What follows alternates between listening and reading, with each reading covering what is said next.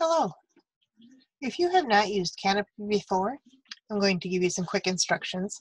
From the Anoka-Ramsey homepage, if you hover over Student Resources and click on Library, and on our homepage, scroll down until you see Streaming Videos, and click on Kanopy.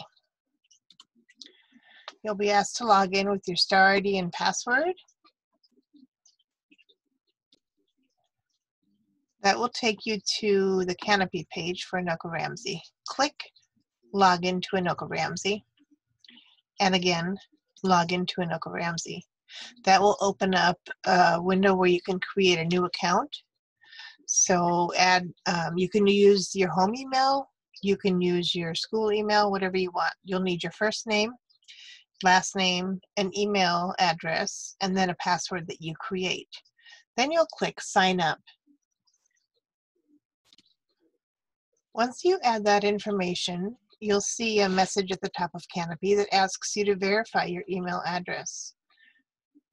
Go ahead and go back to your email address and click the link in the email that Kanopy sent you. After you confirm the link in your email, clicking on the box, it should take you back to Kanopy where you'll see a message at the top telling you that your account is verified right here.